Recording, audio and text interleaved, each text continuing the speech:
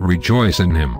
I will rejoice in the Lord, I will take joy in the God of my salvation. Habakkuk chapter 3 verse 18. Christians are supposed to be happy persons.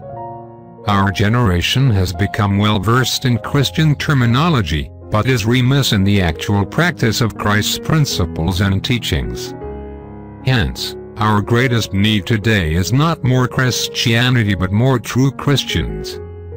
The world can argue against Christianity as an institution, but there is no convincing argument against a person who, through the Spirit of God, has been made Christ-like. Such a person is a living rebuke to the selfishness, rationalism, and materialism of the day.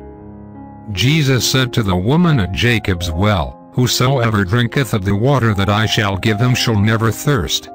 This sin-sick, disillusioned woman was the symbol of the whole race.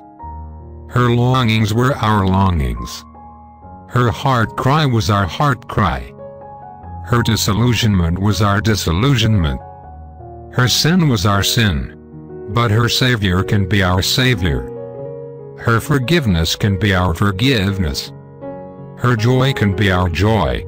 Prayer for the day. My soul delights in you, my God, and my Redeemer.